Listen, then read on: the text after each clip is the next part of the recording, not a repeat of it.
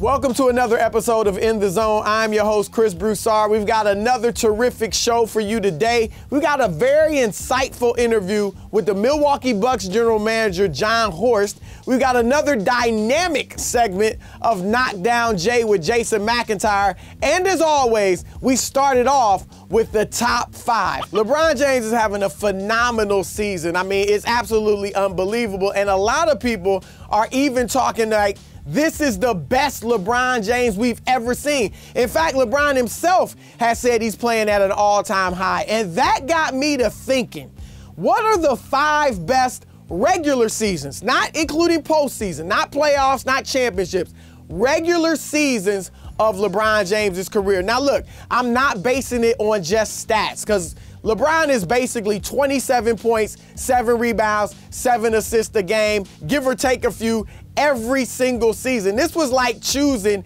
Michael Jackson's best song. I mean, it's almost impossible to do. At number 5, this season. That's right, 2017, 2018. Look, LeBron is playing great. Don't get me wrong. It's phenomenal what he's doing, especially in his 15th year. But while it's unusual for a player to play so well in his 15th year or close to his career best, it's not completely unprecedented. Karl Malone, he was 36 in his 15th year, and he averaged 25 points, 9 rebounds, 50% shooting from the floor. Kobe Bryant averaged 25 points in his 15th year as well, and then the next 2 years gave you 27 a game. At number 4, 2009-2010, it was LeBron's 7th year in the league and his last in Cleveland in that first go-round. He was tremendous, led the Cavs to 61 wins. First time in his career that he shot 50% from the floor, was a hair below 30 points a game, got to the free throw line 10 times a night, and averaged what was at that time a career high 8.6 assists. At number 3, 2011-2012, that was the lockout shortened season, LeBron's second in Miami, and he was on an absolute mission after faltering the year before against Dallas in the NBA Finals. Where you really saw it was on the defensive end.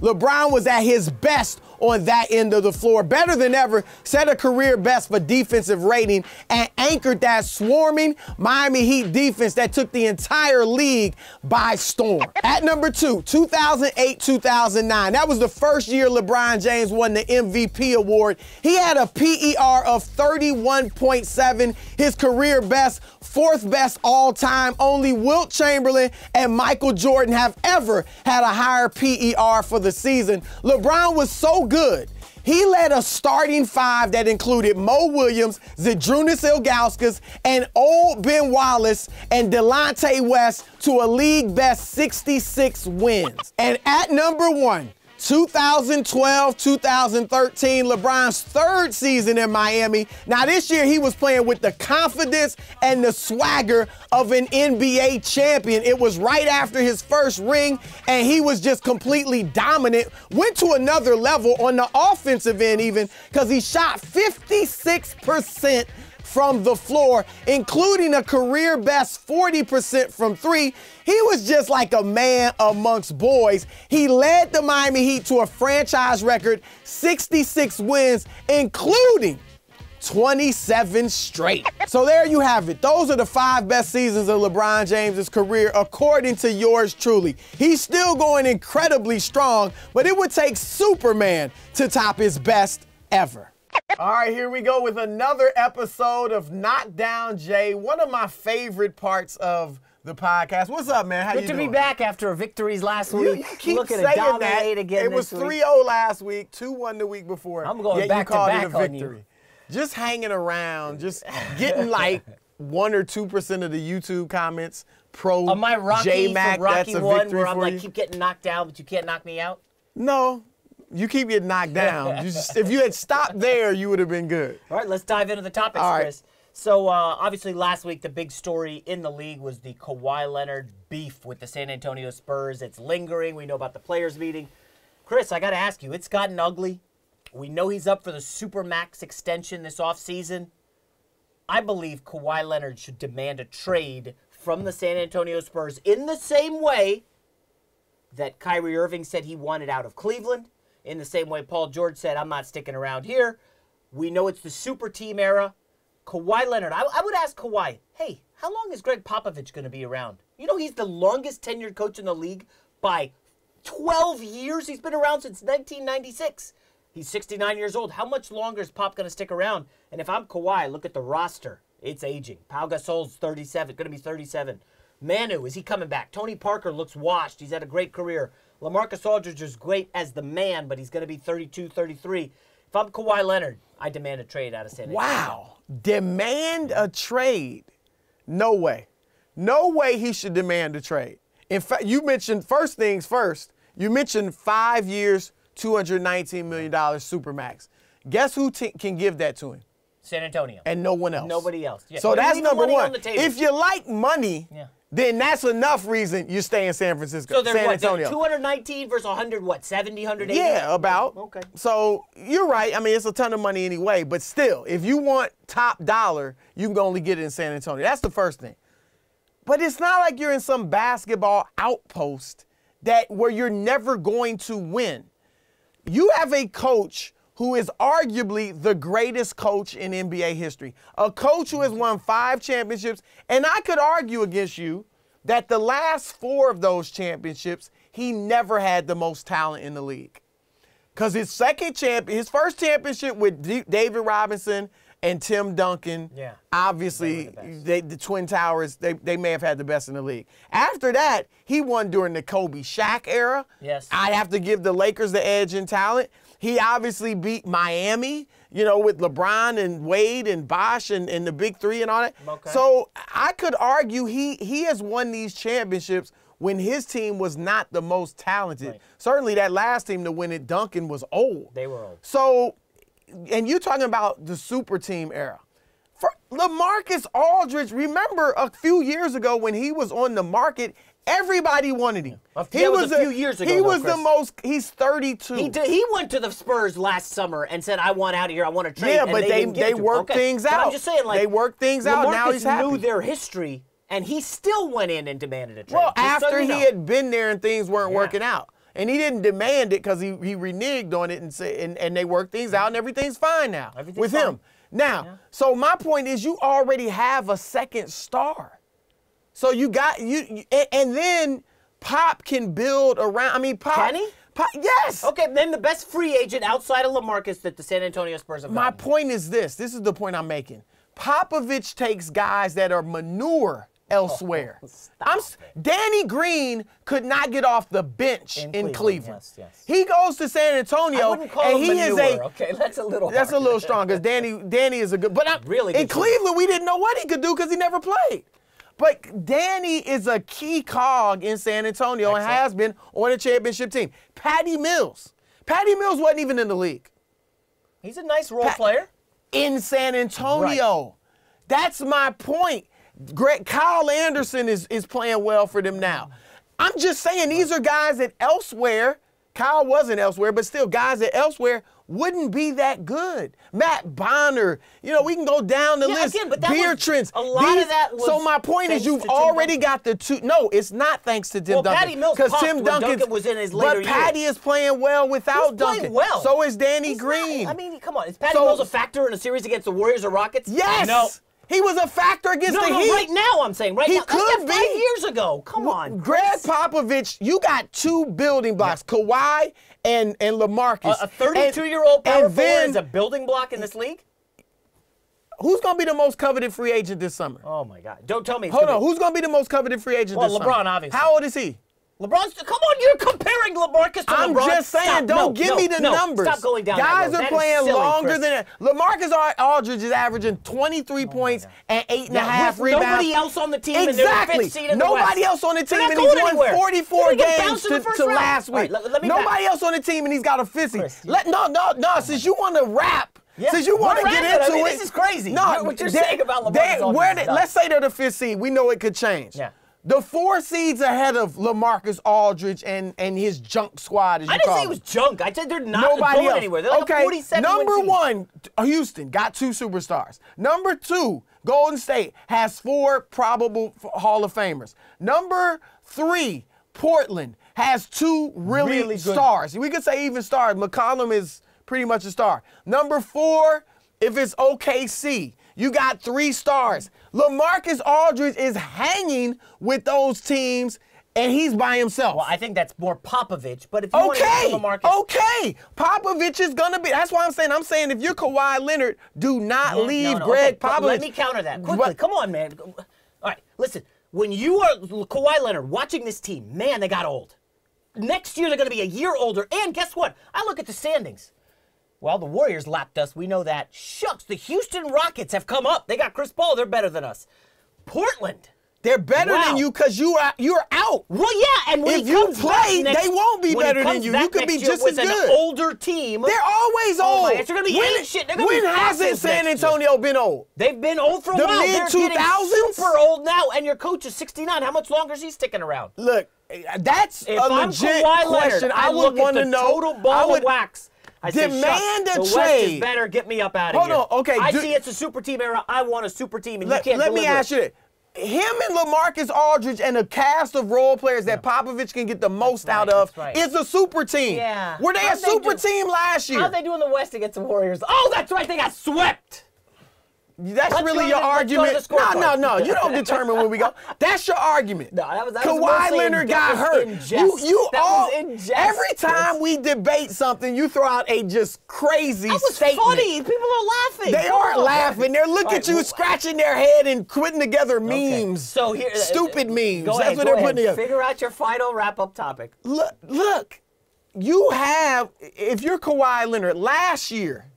Every year you've been there, you've been one of the best teams in the league. You've been a top 3 or 4 team in the league. Has it been because you've had a super team?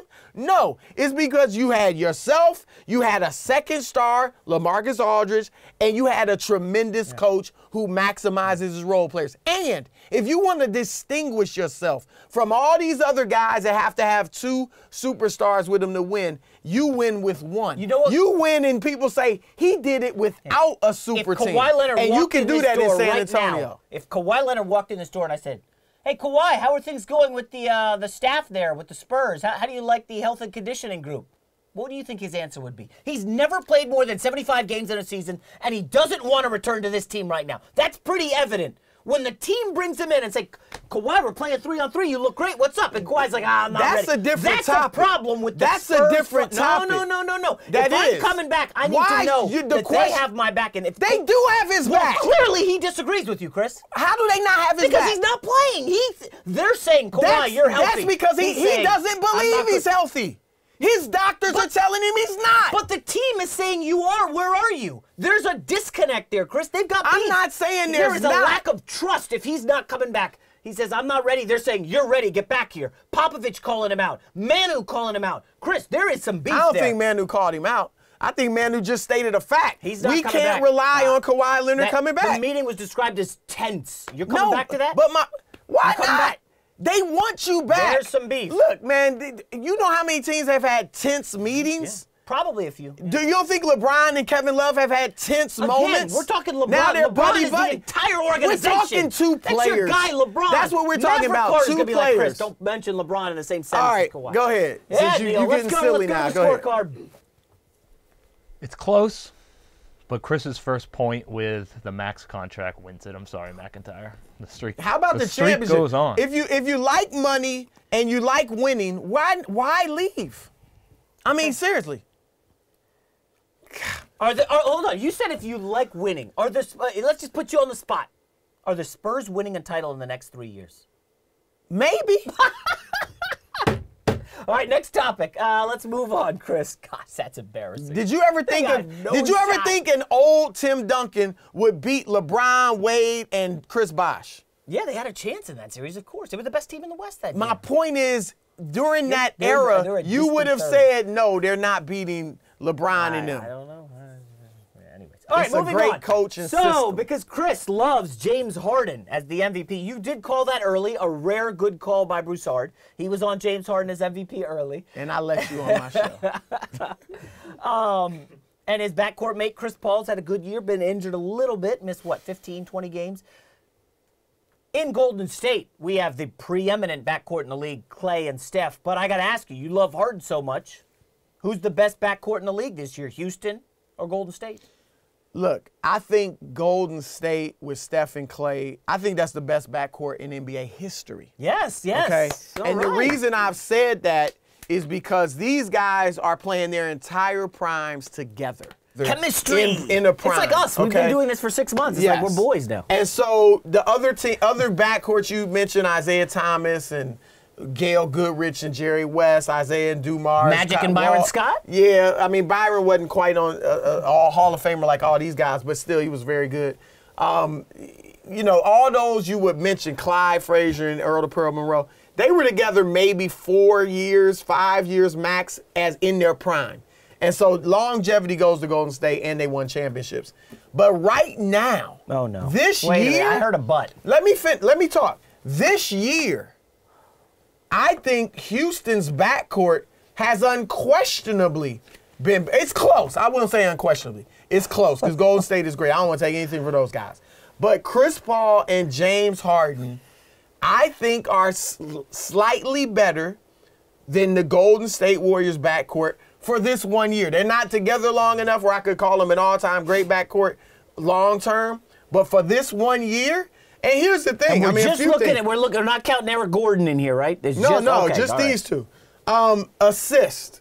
They're giving you 17 assists a game. Okay, let me just shut that down. Totally different system. The Warriors won a system where Draymond Green leads them in assists. Well, right? So it's a different system. Whatever. It doesn't nullify point number one, just so you know. No, you didn't shut it down. System schmistem. Teams play different systems. Is that a saying? I mean, teams play different systems. Okay. You know? So the last time we saw a backcourt have two guys with this many assists was Magic Johnson and Norm Nixon in the early 80s. Were you watching Yes, I was. Okay. This is incredibly unique to have two guys, and you got two Hall of Famers who are definite Hall of Famers, not because they win championships. Now, Steph's going to be a Hall of Famer. Clay's going to be a Hall of Famer because he's going to have the championship. Let's toss the Hall of Fame out. You're on a bad I'm run. saying they're two Hall of Famers. And then on top of that, the one thing they do that Steph and Clay don't do a lot, and this is a big thing, they get to the free throw line. Harden gets to the line 10 times a game. CP3 only 4, but combined that's 14 free throw attempts a game. You know what that does? That gets your opponent in foul trouble. Clay and Steph, Clay only gets to the line 1.4 times a game. He barely touches the basketball. So they're getting there 7 times a game. Yeah, I'm getting there twice as much. That's not as good. Fine. My point is that I have a backcourt that scores from the free throw line and also gets the opponent in foul trouble. That's a huge thing because that means more free throws for us. So, look, I love Golden State. I'm not trying to take away from them. But I think these two Hall of Famers who get more rebounds, more assists, more free throw attempts. I won't even say points because you got Durant taking some points away from Clay and Steph, but they still produce more points. If that's your argument, you just lost. What's yours? I mean, that's terrible. What's yours? Chris, I mean, all right, let me start with Klay Thompson. By the way, did you know he's having the best shooting season of his career? Were you aware of that? Shooting 49% from the field, shooting guard, which is better than Harden and better than CP3, and he's shooting 43% from deep, also better than Harden, better than CP3. Okay. Klay Thompson's having a great season. He doesn't even touch the ball. Getting to the foul line, that's not his thing. He is one of the best. It's not his thing, but it's an important part of the game. He's one of the best two-way players in the league, right? With Kawhi Leonard injured, you've got to put. Chris Paul isn't? Chris Paul's up there, but I would say Klay Thompson is ahead of Chris Paul. Chris Paul's a great defender, as is Klay. But Klay Thompson is a tremendous. I'd say they're both close. We're going to see Klay on the all-defensive team. I don't know if it's first, but he'll be on second or third. He's a great defender. Chris Paul is a mainstay on the all-defensive team. Yes, he's also, 33, 34 years old? Right now, he's led the league in steals 6 times. We're going to see it in the playoffs. When they meet, Klay will check Harden. That's going to be the decisive matchup in the series. And then let's go to Steph Curry, one of the most underappreciated superstars in the NBA. You think he's underappreciated? Oh, my goodness. He set the bar by everyone. He set the bar so high. He's a 2-time MVP. When he was the unanimous MVP, something Michael Jordan did not do, something LeBron did not do. He set the bar so high with the 50, 45, 90 stuff. The guy's shooting 42% from three. And we're like, it's a good season. He's averaging 26, 6, and 5. We're like, Steph Curry is an amazing talent. And we're just kind of like, because they're so dominant right now. People like, Dude, all we're Everybody talking knows about is Steph James is Harden. great. All we're talking about is James Harden, Damian Because Lillard, James and the Harden MVP is having the contention. best season of anybody in the league. That he has That's had. clear. But no, again, that anybody's having this season. Somebody's having a better season than No, James Harden? James Harden will win the MVP, as you said. So if we go down the line. So you can have all the assists you Who's want. Give me having- the three-point shooting. of these Clay and four- Curry are both shooting better from deep than CP3 and Harden. We're in a three-point league, Chris. Give me who the makes two more better three-pointers? Well, What again, team? the Rockets make the Okay, most, but so- we're just so talking backcourt. nullify that argument. No. We're talking backcourt. Okay, they make one more per game. Better three-point One more shooters. per game than Facts. Rockets. I'm just going to stick to the they are. facts There's here. no question Okay. they are. So you can have But your they assists make one and your more free throws. three-pointer Yes, per game. I will have my three-pointers. Okay, hold on. Let's clear it up then. Yeah. Who's shooting better from three? You make one more three-pointer per game than the Rockets. It's not just numbers. It's efficiency. These two guys, But as you said, Clay it's don't not get to the just foul line. efficiency. You make 7.3 three-pointers a game in your backcourt. Houston's makes 6.4. So you make So you one. just one that's 3 three-pointer, and points. does that not make up for the three That's free throws that they're not getting? Hold on. It almost does. That's 3 That's 3 points. Okay. My guys go to the line 14 times a game. Yours go 7. How many are they making? Both of them are great free throw shooters. They so are let's say tremendous. they're making. They're probably out of 14. I would say they're those probably two are making 90%. 12. Yeah. So that's 5 points at least right So there. you have 2 so points I got more 2, per game. But my guys give On a you team more with assists. Kevin Hold Durant. on. My Yes. guys give you more assists. My guys are giving 16 assists a game. Your guys are giving 7. Okay. So this 7 assists a game. So the stats are very so close. I'm both giving sides. Are they not very close? No. Well, it's My a guys blowout. average far more rebounds, far more assists. Again, the far problem more is free in a throws. what backcourt averages rebounds? What backcourt averages rebounds? Rockets. These guys have Draymond Green The and Kevin Rockets. Durant. They got Clint Capella Fine. getting a lot of Okay, rebounds. so this boils down to the question. We'll get to Neil in a second. You would take the Rockets backcourt. If I said to you right now, Chris, Let going me into do the one more playoffs, thing. who do you I want? said- Backcourt do you want? I said Rockets. oh my gosh. All Now right. listen. It's just staggering to me. listen. Greatest backcourt of all time or this year. Of all, we're talking about this year. Lunacy. I said, look, you're lunacy. It's lunacy I to know say this people- is lunacy. and I know they're gonna come at me in the because comments. both of You them hate are the good. Rockets. I don't Hold like the on. Rockets. Both of these, I'm Are not excellent. disrespecting It's the 1 and 2, Warriors. right? Now let me ask you this: of this year, we got Steph, Clay, Harden, Chris Paul. Who's having the best year of those 4 players? James Harden. Okay, I MVP. got one. Who's having the second best? Wait, are we counting Durant in here? These 4 players, who's having the second best? Steph Curry.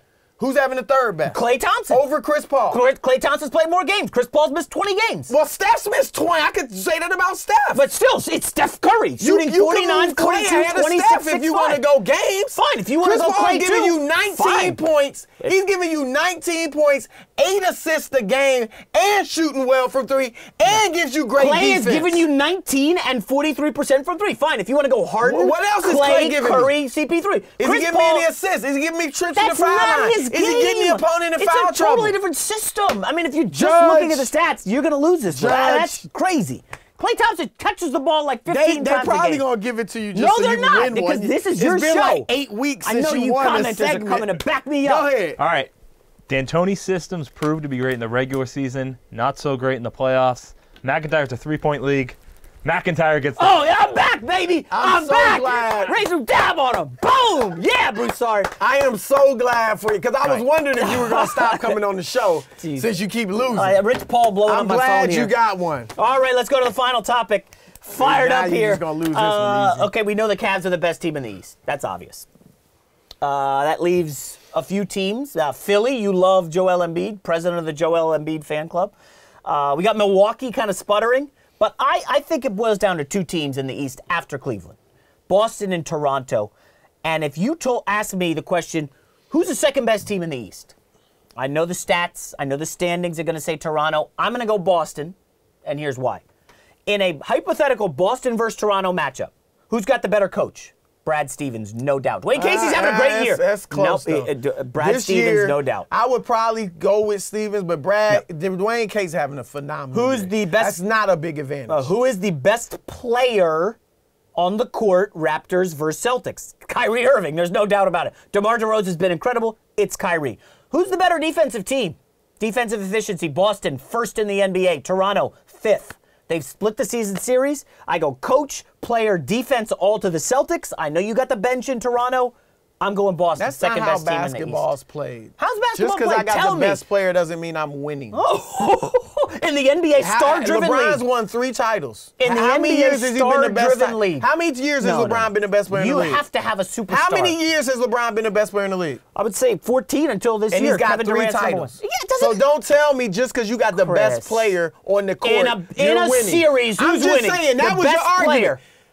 He's won 3 rings in 14 years of being the He's best going player. against super teams. So I'm just It's saying, LeBron don't tell against, like, me- the Celtics super team. Who's Just don't. Your argument that I got the best player, therefore I'm going to win, is not true. No. In this argument, who's a better team, Boston or Toronto? Who scares me more? Who's the second best? How many stars? I'm afraid of Kyrie How Irving in many the playoffs. stars? Are you afraid of DeMar How many DeRozan? legitimate? Are you quaking in your boots over How many? Kyle Lowry? How Who's many? a nice player? Let me talk. How many legitimate stars do you have on Boston City? 1.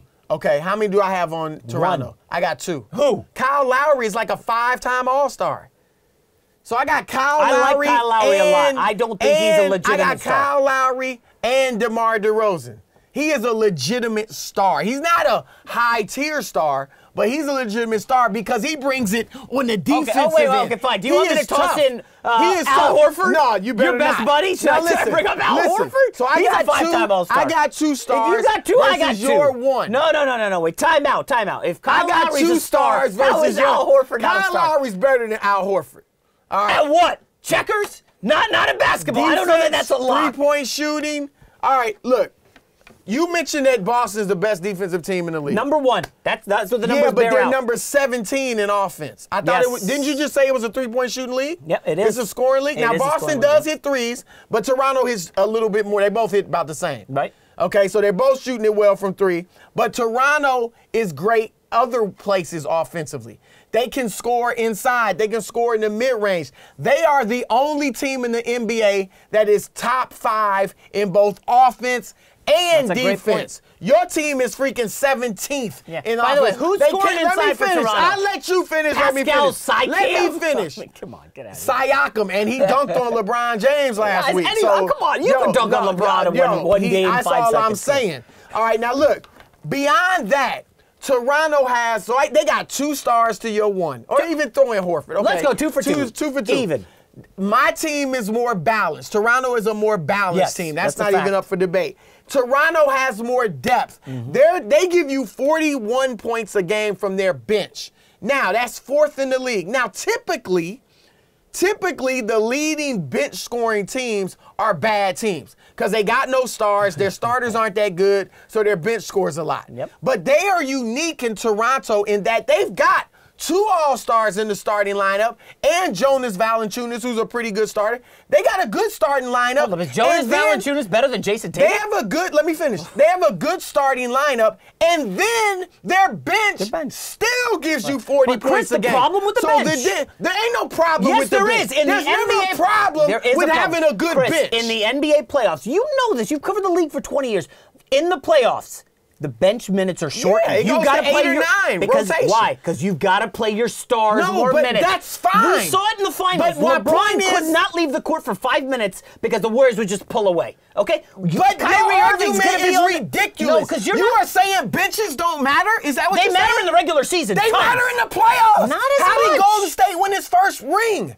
The bench. It was all about numbers. No, it was the strength and Hamptons numbers. 5. Who What are was you talking MVP? about? Andre Iguodala. He came off the bench. Yes, he was in the final He was end a of the game bench lineup. player. The end of the game lineup matters more My than the point bench. is, don't tell- Nobody's bringing up the big minutes from Ian Clark 3 years ago on the Warriors bench. People Stop. are bringing up Sean Nobody's- Livingston, Andre Iguodala. You need a Oh, bench. yeah, DeLon Wright. He's going to light it up You in the need playoffs, a right? bench. Come on, man. It's all going to be about I'll give Kyrie you that Irving. the bench will shrink. Yes, it is Of going course, to. but it goes from 10 to 8 or 9.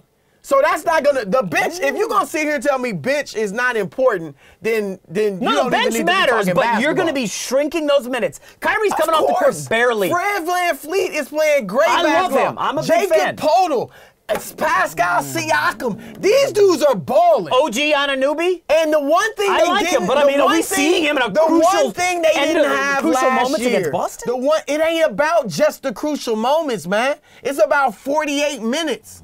And their bench is going to be better than yours. So you're They're going to be confident- better offensively than you. They got more guys that can score than you.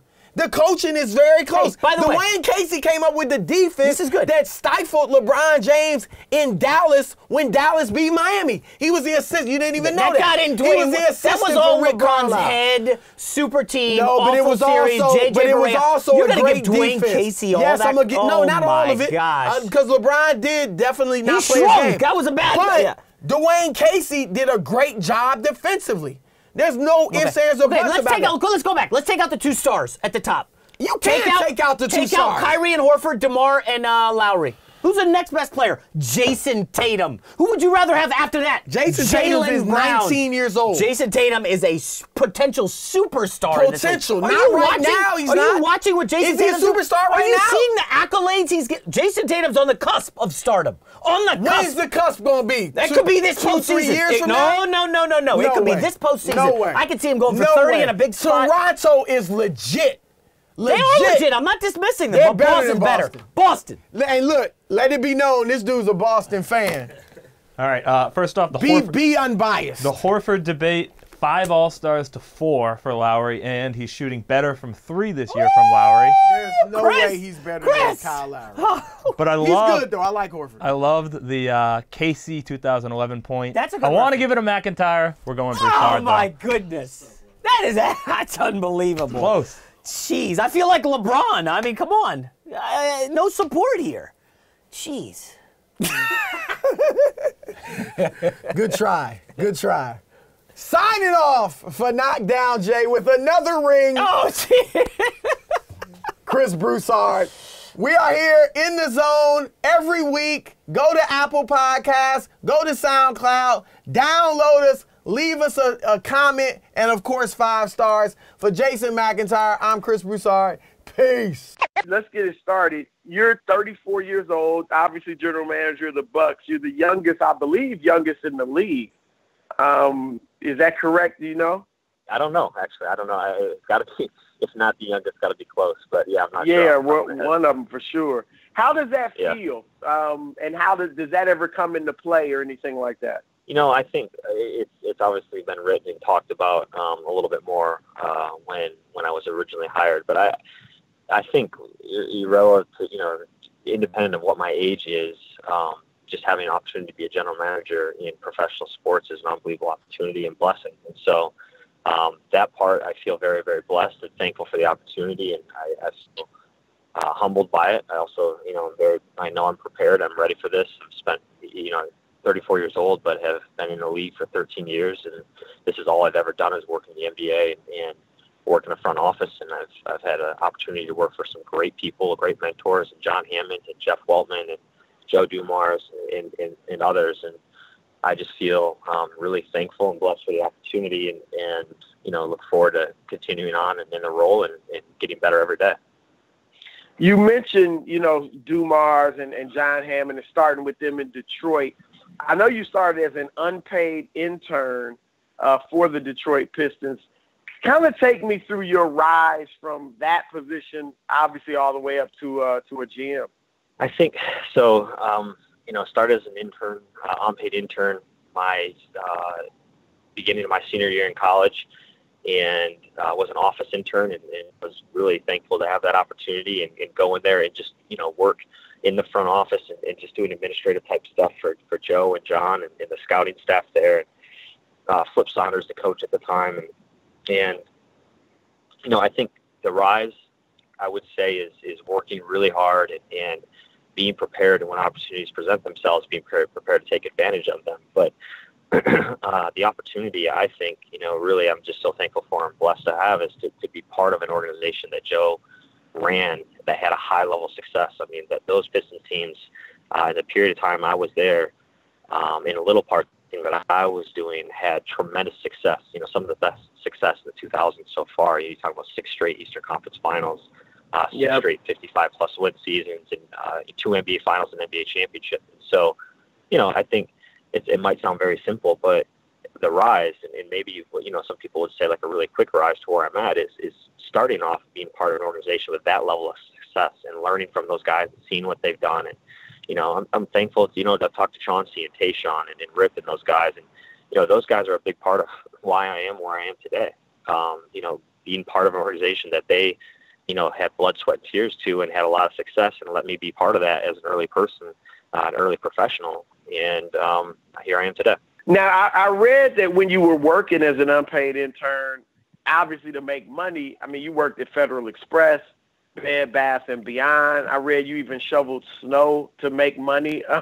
Would there have been a point, or did you have in your mind, look, if I don't start making money in basketball at a certain point, I'm going to have to, go get another job or full-time, or, you know what I mean? Was there any of that, or were you just all in, like, look, I'm going to do this basketball thing until it starts paying off? Well, I think, it's at that time in my life, and everything is relative to where you're at in your own life. And at that time, I mean, the struggle was real. I didn't have any money. I was working multiple odd-end jobs and doing things just to kind of survive. But I had a college degree, right? I mean, I had a degree from a good educational institution. I had a great internship, so I had a resume. I had an opportunity to use that resume and go get a job that would pay me out of college. And I also had an opportunity to be working in professional sports, and that wasn't paying me. But that was my passion, and that was my goal, is to be involved in basketball. It was really the general goal was to be involved in basketball and get paid for it at some level in some way. So it wasn't ever, hey, I want to be an executive in the NBA at that time. I just want to be able to work in basketball, the game that I'm so passionate about, I love so much, and get paid to do it. And this seemed like the best opportunity I had. But the struggle was real, and at one point, actually, when I was working for FedEx, because I had a degree and I was working the night shift, in a pretty quick period of time, they approached me and offered me an opportunity to manage the night shift, and pay me like a real salary and benefits and a good company. Yeah. Right? And that was probably the closest I came to saying, you know what, like maybe I need to kind of cut away from the dream. It's been 2 years. I'm not really getting paid anything. This is no one really succeeds. And, this is such a long shot. And here I've got an opportunity to kind of go this path. But if I would have done that, obviously it would have been a full-time commitment, and I would have had to part ways with my internship with the Pistons at the time. But decided ultimately to kind of turn them down and just keep working the part-time shift that I was working and keep doing the intern opportunity with the Pistons, and it's all worked out. So now, did you go to the Pistons and be like, look, I got this offer. I want to stay with you guys, but obviously I need to start making some money, or did it just kind of come naturally that they just decided to, promote you? Yeah. And this is, maybe just I think, again, like I truly believe I'm blessed and just have had unbelievable people to work for and set of circumstances and opportunities in my life, and have been in a position to take advantage of them. So far, I've never asked for a raise. I've never asked for a promotion in my career so far. So I've never, my time in Detroit, I never went to Joe or John and said, hey, I need to get paid, or I need to do this, or let's talk about a title. I never asked to go to Milwaukee when John approached me. I've never asked for anything. Just keep working hard and try to do the best I can and treat people the right way. And so far that's lend well for me. That's worked out. Well, now look, as you know, I know you grew up a basketball junkie in Sandusky, Michigan, a small town. I wanted to play in the NBA. And there are a lot of guys out there like you who can't play in the NBA, or even maybe even at the college or high school level, but they want to work in basketball and they want to run a team like you do or coach a team. What advice would you give guys like that? As you know, Chris, because I mean, we do different things, but I feel like our story is parallel. I imagine you grew up a basketball junkie. You played basketball at the highest level you could, the most competitive way that you could, and try to find a way to be involved in the sport. And you've done that at the highest level in your business, and you've had a lot of success. And so far, I'm trying to do the same thing. And I'm sure you get asked the same question by a lot of young people that want to try to figure out a way to have a path and have success that you've had. And, for me, what I always tell them is kind of what I just said to you. My goal was never to become a general manager. My goal was to constantly work hard, treat people the right way, and be involved in basketball at some level as best as I possibly could. And that's kind of got me to where I am today. The one specific thing I would always tell them is get as many experiences as you can. And so I said, if you're hunting to become a general manager, now you're going to narrow your experiences. And I personally don't think that's going to lend well for you. I think that what you need to do is broaden your experiences, be involved in sport, basketball as much as you possibly can, take opportunities, take chances, try as many things as you can, and your path will kind of find its way. And so I've always challenged people to do that. And then in the other piece, just academically, I always tell them I truly believe in any level, in any business probably, but I think in professional sports, the piece that people miss is you have to be able to write really well and you have to be able to communicate really well. And so often I always say to people, like, well, show me some written work that you've done. Show me a project you've done. Show me an analysis you've done. Those are the types of things that we look for in the Bucks anyways, the people that we want to add to our organization, people that can really present and write. Do you still play? Yeah, we try to play. A bunch of the young guys on my staff, if we got a little bit of downtime or if it's late at night or whatever, we'll try to get out there and play for an hour just as a way to exercise and kind of get a little stress relief. So we play hopefully at least once or twice a week if I'm in town. That's pretty good. When you guys should play. You're in Oakland. You should play Bob Myers and his crew because I know they play too. They do. In Summer League, actually got together with Bob Myers and his crew a little bit. We played in Summer League, so we'll do that again this year. Yeah, Bob and I have done that. It's been great. Now, did you guys play like Bucks against Warriors, no. Or did you mix it up? No, mix it up. I don't know if that's safe to say. It's a funny little story. Like last year, we were playing Toronto in the playoffs, right? And got some of the guys together in Milwaukee before. Must have been Game 4, I guess, in Milwaukee. And we're like, hey, let's get together. We'll play some moves. So we played at like 6 o'clock in the morning. And we contemplated the idea of Bucks Raptors, but there's no way that would have been a good idea during a playoff series. Yeah. I'll tell you what, it'd be exciting. At least for the media guys, it'd be fun to watch the staff go at it. I'm trying to think off the top of my head. Sure. Yeah. No, it'd be fun. So what's your average day like as an NBA GM? I think there's different periods. There's different seasons within a season. I think, if I were to break it down, you have your off season, which is draft and free agency, and I would say training camp. You have your in season, obviously, which is, when you're playing, and then within the in season of your regular season playoffs, you have your trade deadline. So for us, you have the games in the season, you have your trade deadline, you have your draft and your free agency, and those all have different paces to them and different speeds and different schedules. And so I think what I would say on average is, there's a lot of phone calls, there's a lot of communication with ownership, with agents, with players, being a general manager and heading up, multiple departments in the side of basketball. There's lots of communication with security staff, and medical staff, and scouting staff, coaching staff. We try to meet. We try to be really diligent about meeting and having department head meetings and things like that. So I just think, an average day is just really full of a lot of communication, negotiating, troubleshooting. And then, the part I'm trying to learn and get better at every day is because I have great people who work with me is delegating, delegating stuff to Bill Newton, my assistant GM, or Ryan Hoover, who runs our scouting, or Dave Dean, who runs basketball operations, delegating to those guys so that they can manage their departments, and that frees me up to continue to do the thing that ultimately I'm responsible for, which is evaluating talent and acquiring talent on our team. Well, look, you're in a great situation, and one reason is because obviously you have Giannis Antetokounmpo, and Kevin Durant. He said Giannis could become the greatest player ever. What do you feel is the ceiling for Giannis? Being around Giannis now, since we drafted him, and what an honor that is to be able to be part of his growth and development and just witness it firsthand, up close and personal. One thing I would say, and I'm not trying to be funny when I say this, but one of the things I've learned is to not ever put a ceiling on Giannis.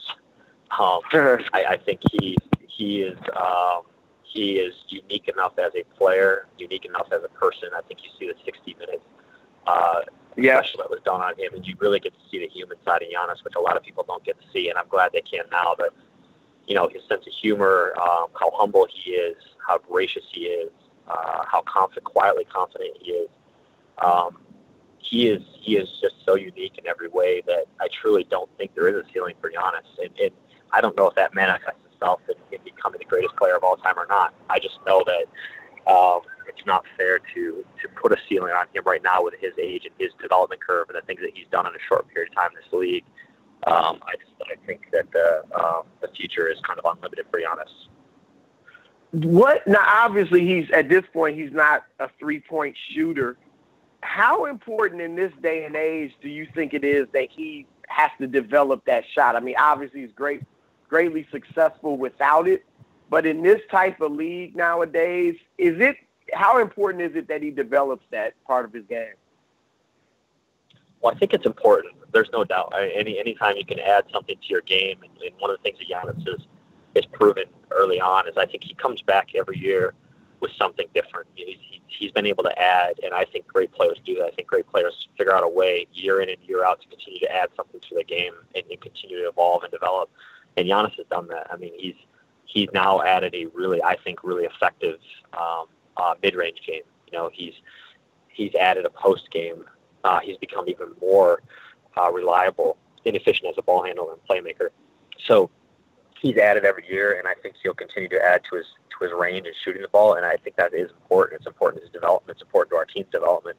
I don't think, however, that it's necessary for us to get where we want to get. I think, and I might be wrong about this, but my opinion is if you actually study the great players that have won championships in our league, they kind of define the style of play that is successful in the league at that time. So I think if you look at the Miami Heat teams and the way that they played, they are very much defined by the pace and space and the kind of the drive and kick game that LeBron initiated. Just his ability to put pressure on the defense and move the ball for his teammates, surrounded by a lot of shooters.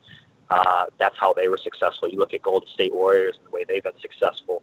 They've been very successful with shooting the ball. And Steph has really been the catalyst for that in his ability to shoot the deep ball.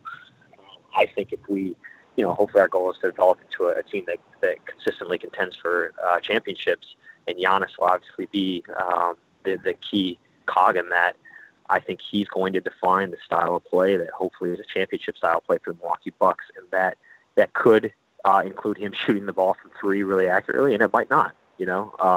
I think it helps us if he does, but I don't think it's a necessity necessarily. That's a great point you made about, because to be honest, I had not really thought about it the way you just said it, but you're absolutely right. You see a lot of teams copied the Miami Heat, style, and now obviously people are copying Golden State. What do you feel like, and obviously this is you talking with the coaching staff as well, what do you think the ideal style would be for the team to play right now as it's currently constituted, the Bucks? Yeah, I think, and Coach Prunty would agree with this. We talk about it all the time. Right now, the Milwaukee Bucks are best when we're really aggressive defensively. Just really kind of taking up space using our length and athleticism. And when we get a team when you force a miss, we get out in transition and we run. You got guys, whether Giannis has the ball or he's on the wing, you got Eric Bledsoe, who's, if not the fastest player in the league, one of the fastest, pushing the ball up in front. You've got Giannis and Jabari running the wings, Tony and Chris running the wings, either shooting or finishing. I mean, we really just kind of an aggressive, athletic, long team that can get out and go in transition. That's when we're at our best. I think for us to get to where we want to get, we have to be able to find ways to do that more often. But also then as games are not always played in transition. They're not always played at a fast pace. So you have to be able to be a good half-court offense as well and a half-court defense as well. So we've got a ways to go and ways to develop. But I do think that we have the potential to be a team that just uses our length and athleticism as we grow and get older and mature and the body's mature. That athleticism and length will also add a lot of strength. And I think that we can be, kind of a nightmare matchup for people because we can play 3 to 5 positionless players at any time that really can kind of switch everything and do multiple things with the ball in your hands, multiple things off the catch, just be a really dynamic, versatile team. And that's, I think that's what we're trying to build here in Milwaukee.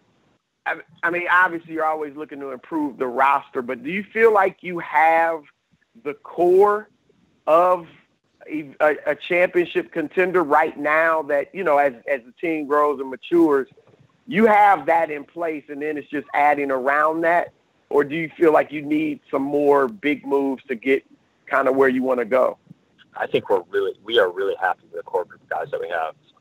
You look at Giannis and Eric and Chris and Tony and Malcolm and John and Jabari.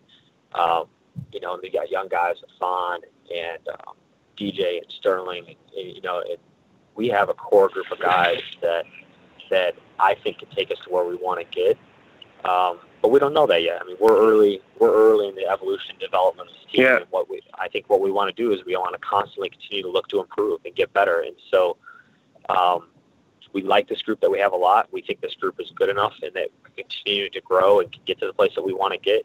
At the same time, we're constantly going to do our work and look for opportunities to improve and be better and constantly evaluate where we're at on every facet. The roster is only one of the facets that I think is necessary to have a championship level organization. So, I mean, that's from a staffing standpoint, from infrastructure standpoint, from a roster standpoint. All those things are things that we constantly look at and continue to try to improve on and get better. But we're very happy with the group of guys that we have and think this group has a chance to do some special things now and going forward. I know you called into a radio station recently to deny reports that Jabari Parker had been close to getting traded. Why do you think those reports about Jabari have surfaced about him? Yeah, good question. So, I wouldn't usually do something like that. It's been, there's been a number of reports. It seems like maybe throughout the entire year. It started early on with the Eric stuff. When we were talking about trading for Eric Bledsoe, Jabari was never a part of any of those conversations. And it's kind of just went on throughout the year at different times. It'll surface, Bucks going to trade Parker. Parker's not coming back, all these different things. And finally, and of course, talk to Jabari and his agent, and we have a great relationship and great open communication. And they know, like, if anything were ever imminent, just like any of our players, like, we're going to handle our business the right way. I learned that from John Hammond and Joe Dumars in a strong way, to always err on the side of the player and communicate well with the agent and the player and be fair to those guys and never let them read about something in the media and something that's real, that is. And so, Mark and Jabari know that, none of that stuff is true. But at some point, I'm like, at some point we got to go out and just actually say, like, this is just BS and had enough.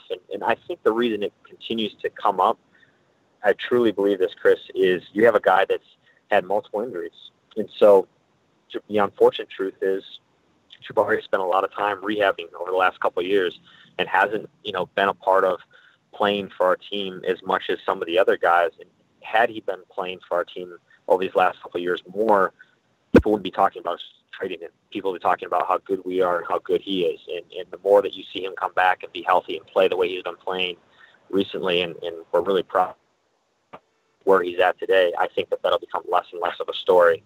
And the other part of it, I think that's natural, is we didn't extend him. So we tried. We had conversations. We tried to extend Jabari. We went through the process like every team does with pending restricted free agents going into their last season.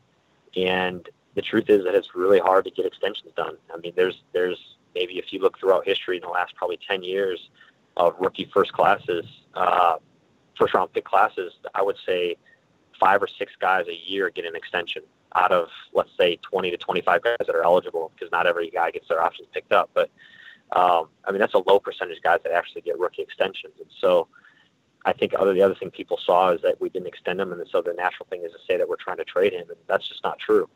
We're really happy with Jabari. We're happy with where he's at, and we look forward to having him continue to grow the organization. Do you see, we all know what he was at Duke and all the expectations on him. Healthy, do you see him still being able to be that type of player who really could, if he can, he could be that that star right next to Giannis? Does he have that potential, or is he more of just a really good pro, but may never be what, people thought he was coming out of Duke? No, I think there's no doubt in my mind he has that potential. If you really just kind of look at some of the stuff he's done here since he's came back, it's remarkable.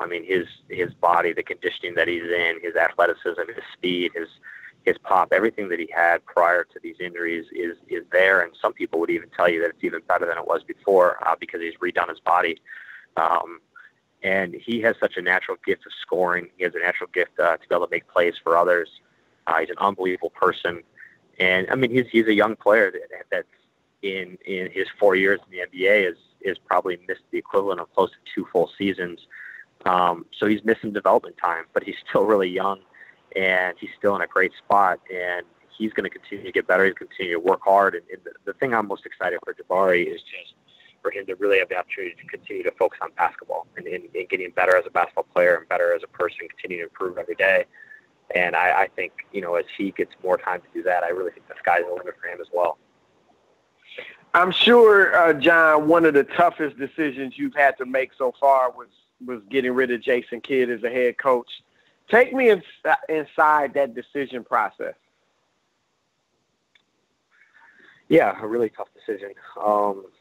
I was fortunate enough to work with Jason his entire time in Milwaukee. Obviously, he was there when he was hired. We're really thankful for the things that he was able to do. He was an important piece of Giannis's development, important piece of helping Thon develop, and a lot of our young guys. Some of the stuff that Chris has done.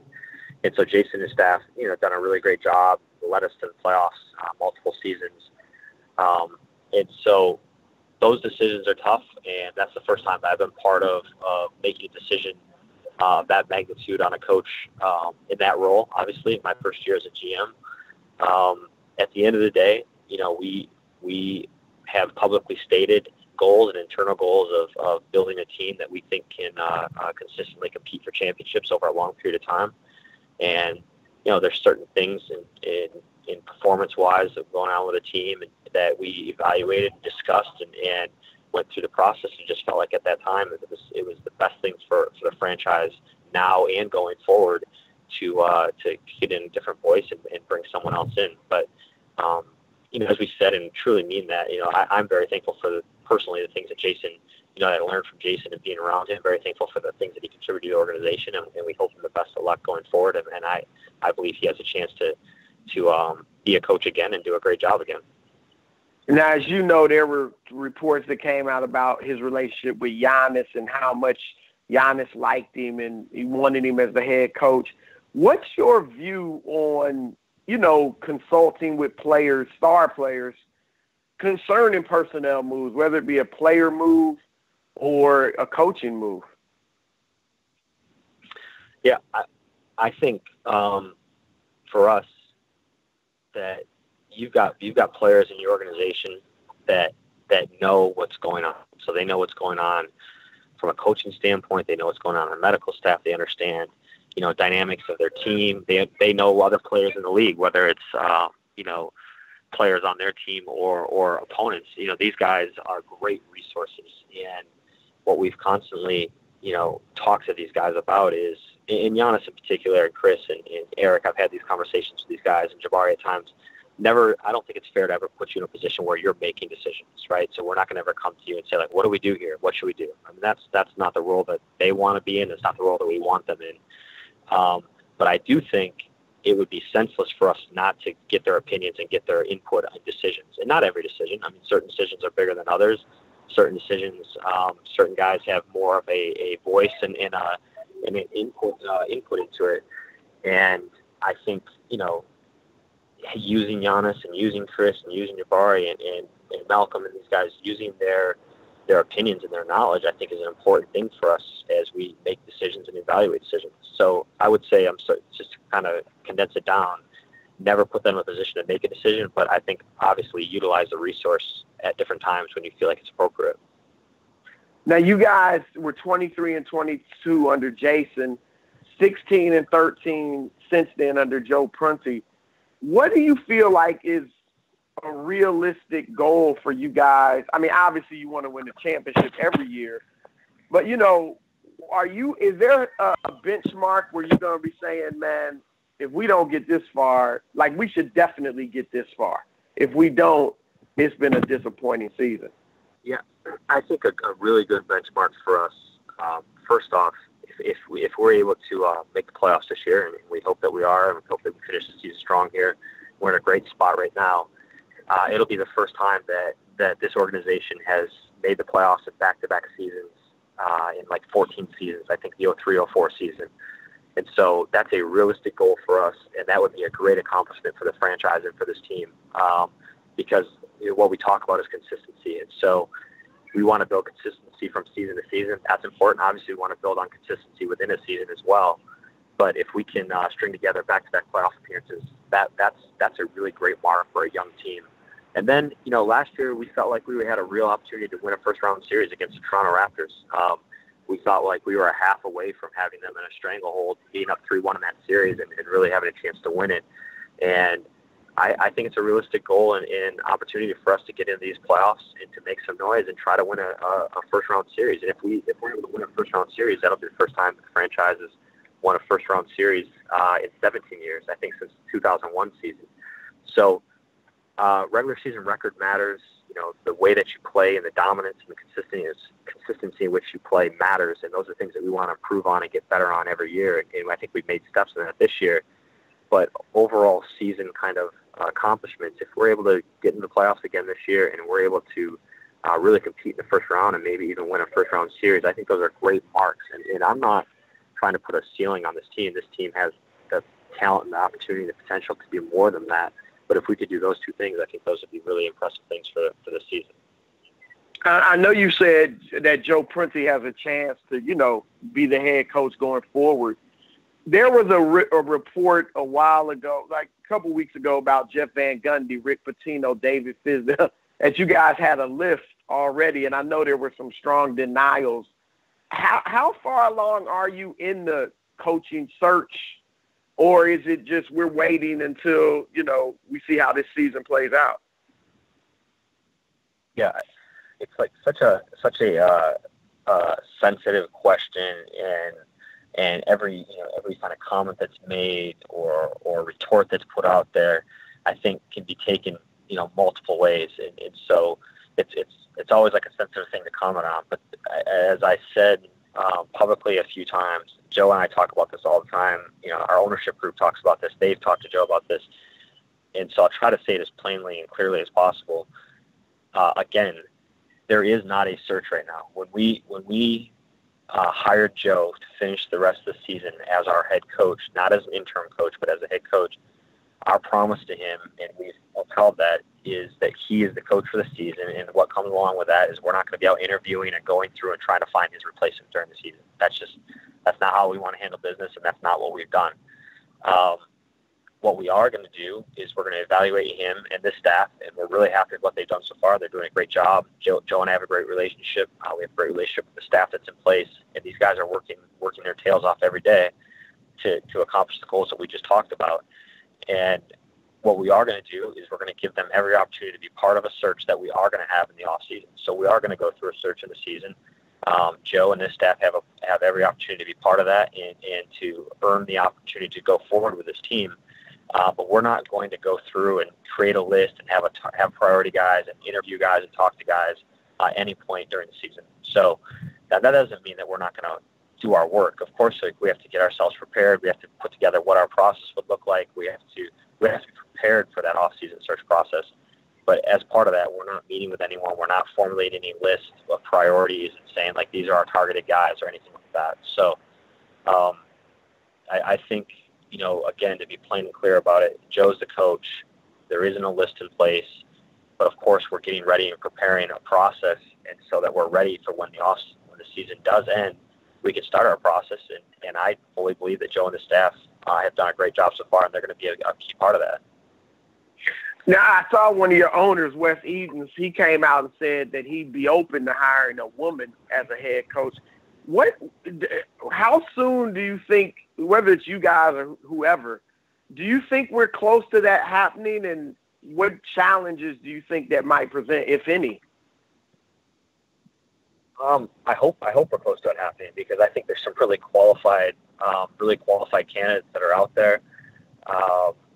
Obviously, Becky Hammond being like one of the most publicly kind of renowned ones that has been talked about in the recent. But I I think, like, I don't see challenges with that. I think that, you know, diversity in the workplace is important, but not diversity for diversity's sake. Diversity because there's really qualified people from all different walks of life, races, genders, that are really qualified people that can contribute in a high level and in a high way at any position in a professional sports franchise, like they do in any position, any other corporation in the world. And so I hope that we're not far away. I don't think that we are. I think that by and large, we're a league that supports diversity, that supports opportunities for everyone that's qualified and deserving of those opportunities. And I think you're going to continue to see, you know, our ownership, specifically the Milwaukee Bucks, but other ownerships from ownership groups from the rest of the teams in the league, continue to be aggressive and be open to doing what's right, which is allowing people that are qualified to work in these positions, no matter what it is: head coach, general manager, assistant coach, assistant general manager, president of a team, whatever these positions are. There's multiple people that are qualified and deserving of these opportunities, and I think that you're going to see them start to take advantage of that.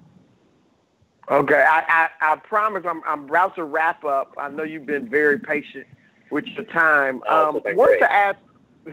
Wanted to ask you, you know, with Giannis, obviously with the 60 Minutes episode, his fame is just transcending basketball at this point. And we've seen some of the great players in the league leave small markets for more glamorous cities like LeBron, Carmelo Anthony, Shaq from Orlando to LA. It even happened with the Bucks, you know, back in the 70s, Kareem Abdul-Jabbar, you know, wanting out and going to the Lakers in a trade. How big of a concern is it in Milwaukee that, you know, that could happen with Giannis? I mean, he seems like the type of guy that doesn't think that way, but, you know, how big of a concern is that for you guys? I think it's something that with any prominent player is going to be talked about. And as you get closer to any type of contract date or deadline, whether that be an extension deadline or a upcoming free agency or anything like that, those things always gain traction. It's a snowball effect, and they just kind of just really grow and grow and grow. So it's always going to be a conversation, whether or not it's a concern. You know, I wouldn't say it's a concern, and here's why. There's examples of guys leaving free agency. That's their choice. There are mechanisms in place in our league that really benefit the team, whether or not the situation's good, there's success, the organization is strong, functional, dysfunctional, whatever. There are financial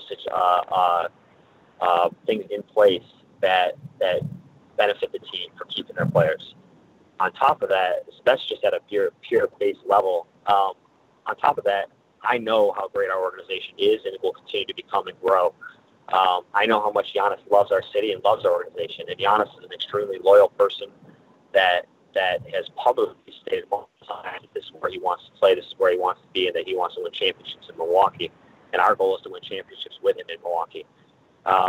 And there's also, you know, lots of examples of guys that have chosen to stay with their teams. And most of those examples, I think, are organizations that are strong, that are well-run, that have high levels of success. And I think your most recent examples are San Antonio, obviously, with a number of guys that they've had, and Tim Duncan and Manu and Tony and David Robinson. I think Oklahoma City and what you saw with Russell Westbrook is a great example. You know, if you go back and look at the Detroit Pistons or the Chicago Bulls, I mean, I think, you know, again, I think it comes down to who the player is and who the person is and what do they want out of it. And then it comes down to how well the organization is run and how much success they have. And that's my job. That's my job to put this organization from a basketball standpoint in a position to have the ultimate level of success with Giannis as part of it, and to run it in such a way that in a family way, the way that I learned under Joe Dumars and John Hammond, run an organization that feels like a family, that's loyal, that's open, that's trusting, and that has a high level of success. And I think if you do those things, you put yourself in a great position to keep transcendent stars like Giannis Antetokounmpo is becoming. John, last question. He's kind of, I don't know if I should say mystery player, but sign maker. You know, you guys drafted him, and he's had some really nice moments. What, I don't want you to, you said you don't put a ceiling on players, but what's his potential? Well, you know, Son is, I think it's an interesting story because he came in, you know, to start last year, And we drafted him early, and people were kind of surprised where we drafted him. But, the things that we saw in Thon, some of the reasons that we drafted beyond his physical attributes really just comes down to his character, his work ethic. He works as hard as anyone. He's an unbelievable person. He's really intelligent. And by the way, he's 7'1". He's athletic, and he's got a 7'3", 7'4" wingspan. And so you take this young guy who people would say was a project, and we kind of drafted him as a development guy, and doesn't play much early in the season last year, and really doesn't start getting time until 50 games or so into the season. And in a short period of time, becomes our starter and has an unbelievable run in the playoffs as our starter in a playoff series in his rookie year. And so I think when you do something like that, people put expectations on you of what they expect you to do in your second season. And, Thon's gotten better. He's improving, but he hasn't probably taken the jump that people expected when they think, like, well, here's the guy that started 6 playoff games for the Milwaukee Bucks last year as a 19-year-old rookie. And so now he's a 20-year-old player, and he's still 7'1". He still has a 7'3" wingspan. He's still an unbelievable worker. He's still really intelligent.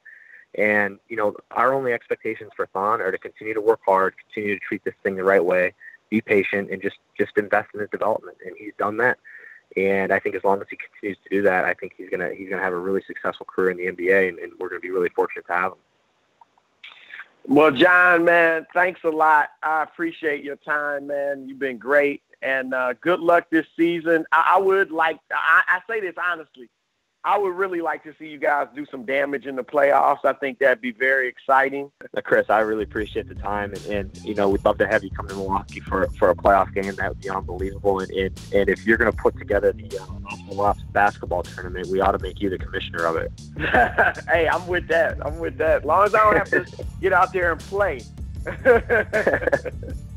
Appreciate the time. All right, man. Well, yeah, thanks a lot. I'll talk to you. Okay, thanks, Chris. Talk to you later. All right, bye.